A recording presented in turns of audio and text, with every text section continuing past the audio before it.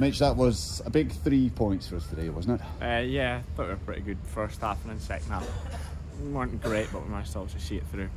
Yeah.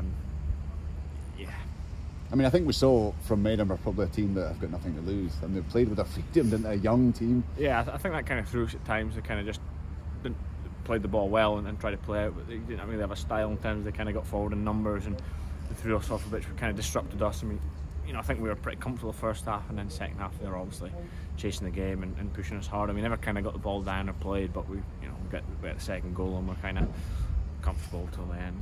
There were some big openings, I guess, in that first half. Connor's goal was a thing of beauty, was it not? Yeah, it was a screamer. We tried that 3 times on Tuesday night and he scaffed every one, so I'm glad he saved it for Saturday. But no, it was a screamer.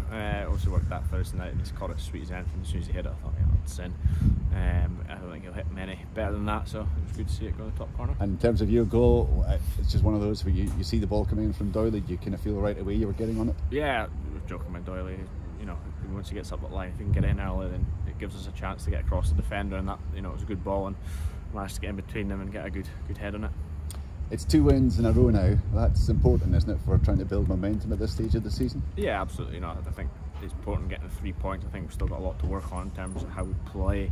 We could have probably been a bit more better on the ball in that 2 games, but that's what we're working towards. It was important we got 6 points out of 6 of that. We've got a tough period coming up, so we need to up our game.